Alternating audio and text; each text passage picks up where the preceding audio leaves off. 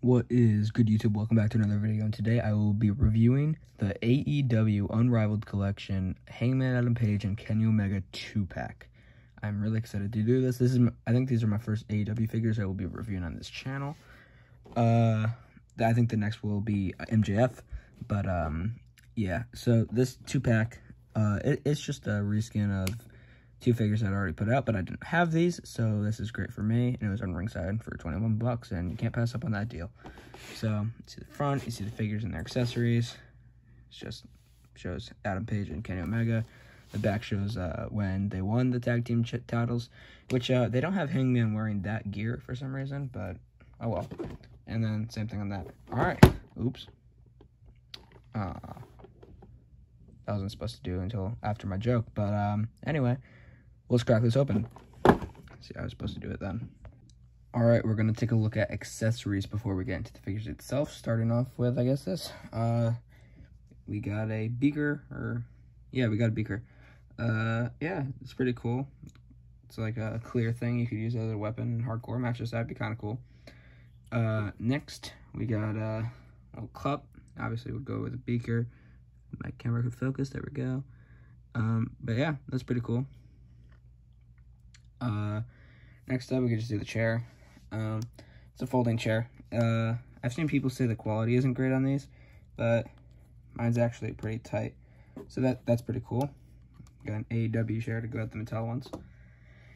Then we got the AEW World Tag Team Championships. Both of those look really nice. I'm excited to have tag team titles in my collection. I actually don't have them in Mattel, so now I have these. So yeah, I could just use this for my Fed. That works. And then the hands, we got the Kenny Omega, kind of the V-Jigger hand for the other hand. Then we also have a pointer finger for Hangman, and then just another grabbing hand. So yeah, that's it for accessories. Now let's go on to the figures. We're going to take a look at Hangman Adam Page first, starting off with the head sculpt. It's a pretty decent head sculpt of Hangman. Got his blonde mullet going on. Obviously not too much detail on the torso except for the wrist tape. Then his tights, which is just a reskin of one of his previous figures, but they look pretty clean. So no complaints about that. Articulation. His head can move left to right, obviously. His shoulders go above 90 degrees. This one is kind of loose though. Again, I'm gonna say something about that, obviously. Biceps swivel, it's okay. Then the AEW figures, this one especially has kind of the slim, flimsy elbow joints, but it can go up to about there, but you gotta be careful with that. Then wrist swivel and wrist hinge, looking pretty good. Ab crunch, AEW figures usually are really good at this, but Hangman doesn't really go that. I'll go like this. Hangman doesn't go that far down, but he goes a good amount back. Then can kick forward about that far, back that far. Upper thigh cut, pretty decent right there. Then he also kind of has like flimsy knees, so you gotta be careful about that. But knee with the thick knee pads don't really go too much. So then boot swivel and hinge at the foot. So overall pretty decent, but has some of the bad qualities about AEW figures. Now let's move on to Omega. Well, there he is. All right.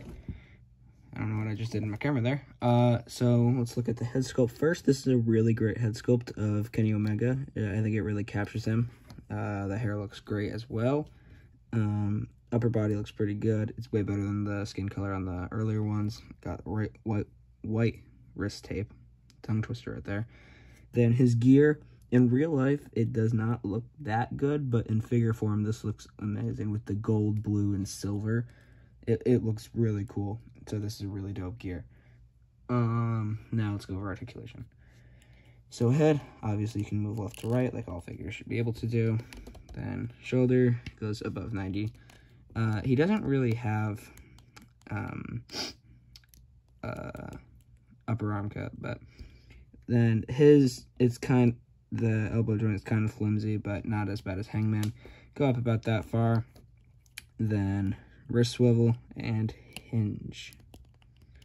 Then at his ab crunch, this is what I'm talking about. Go down to there, and then back is insane. And go, great moonsault goes right there. Then leg can kick out about that far. Kick back about that far, so not too much. Upper thigh cut, really good on that one. Double knees, go about that. Get that V trigger, you know. Boot swivel doesn't really have much, and then hinge out the foot. Nice. And that is all for the AEW Unrivaled collection. Kenny Omega and Hangman Adam Page 2-pack. Overall, I enjoyed this set. If you already have figures of these two, I wouldn't really recommend it unless you just needed the accessories for some reason. But if you don't really have that many AEW figures, or you just don't have these figures specifically, or any of the other repaints of it, I highly recommend getting this. It's a great value. The figures are good overall. Kenny's figure feels really good in hand. Hangman is a bit loose, but you know, that's AEW is obviously different from Mattel for their quality control. But yeah, really excited to have some more AEW figures in my collection. That's all for this video. Peace out.